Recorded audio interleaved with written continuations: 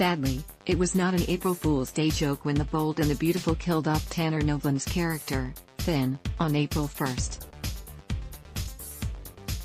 The soap's viewers were shocked by the killer twist they never saw coming. Sheila accidentally shot her son when Finn rushed into the back alley at Il Guardino to stop his mom from shooting Steffi and jumped in front of the bullet meant for his wife. In an interview with Soap Opera Digest, Novlan shared that he was caught off guard when B&B executive producer and head writer Bradley Bell personally called him to explain the plot details.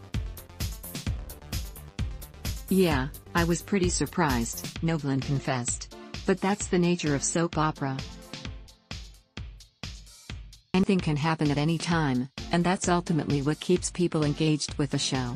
Novlan added that even his TV wife, Jacqueline McInnes Wood, Steffi, was stunned by the news that he was being let go, considering the massive following their couple has in the online community of Shin fans. "She was speechless, and I said, well, I think that's the point of it," Novlan pointed out, adding that he'll treasure the friendships he created at B&B over the last year and a half.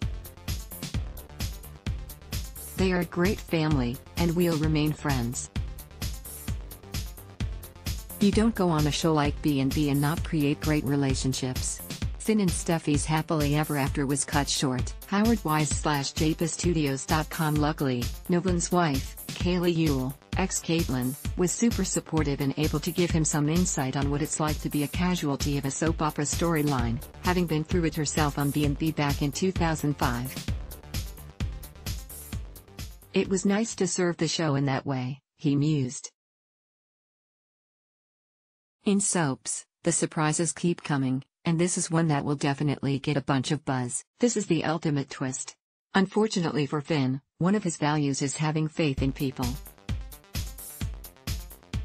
Now, that comes back to bite him in the worst possible way.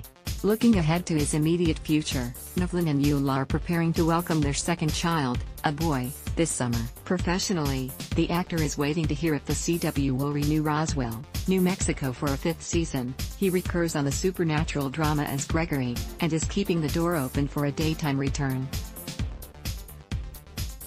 "I'm so grateful to B&B, and I really like the pace of daytime," he shared.